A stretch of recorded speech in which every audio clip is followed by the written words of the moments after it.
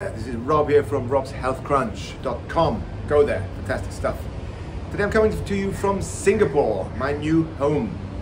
From the rooftop of the hotel I'm staying in at the moment while I'm transitioning and waiting for my apartment to be ready.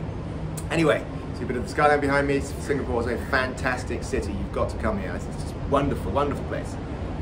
It's safe, it's gorgeous, full of green spaces. You can hike, you can swim, you can do water sports, everything. It's just an amazing place. Great food by the way too. Anyway, today's video is, I want to talk about fruit.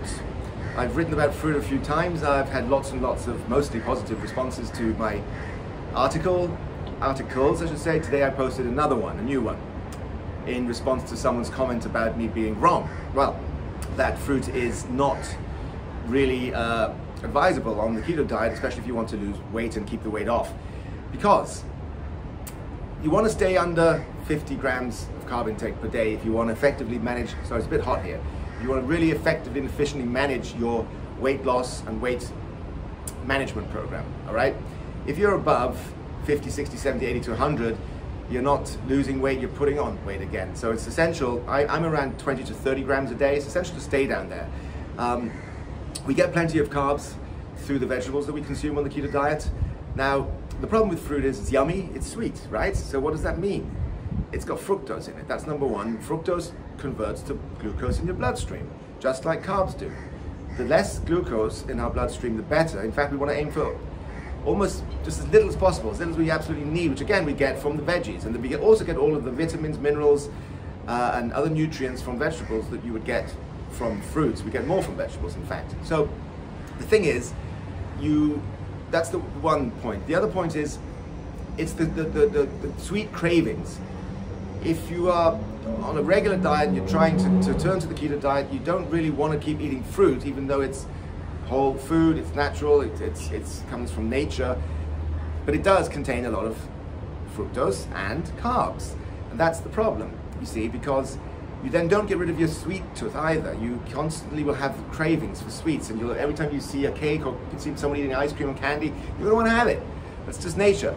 So, particularly in the beginning, if you're just starting off with the keto and you're trying to transform into a fat burner and go into ketosis, you really want to stay off the fruit for a couple of months completely, because that way you eliminate all types of sweet cravings.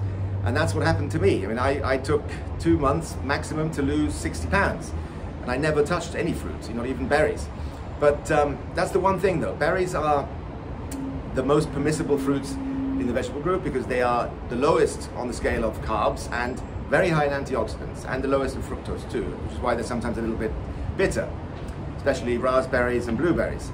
So the thing is, if you're consuming 3-4 helpings of things like bananas, watermelons, mango, papaya, things like that, apples, you're easily going to add on another 60 to 100 grams of carbs. And that conversely converts into glucose, which we don't want. You want to keep the glucose as low as possibly as you can throughout the whole time when you're on this diet. I've been doing this for 7 years. I'm a certified primal health coach, so I know what to do. It works. It works for me, and it's worked for many, many, many clients that I've coached successfully and helped them lose a ton of weight and get healthy and make them look much better and feel good. So that's the truth about fruits. You can consume some if you really want to, but again, I'd advise strongly to stay off it for a good 2-3 months, and then once you're really into the whole mode of being keto and a fat burner, you can enjoy your berries and maybe even have a half banana here or there, but just keep it limited, because you don't want to put yourself back into that, I love that sweet taste, or I like to have that cake. Again, just because you're keto doesn't mean you can't enjoy sweets. You can make or buy all that stuff made from almond flour, coconut flour, other nut flours, and sweetened with stevia, natural plant sweetener, or monk fruit is permitted. So just try to bear that in mind.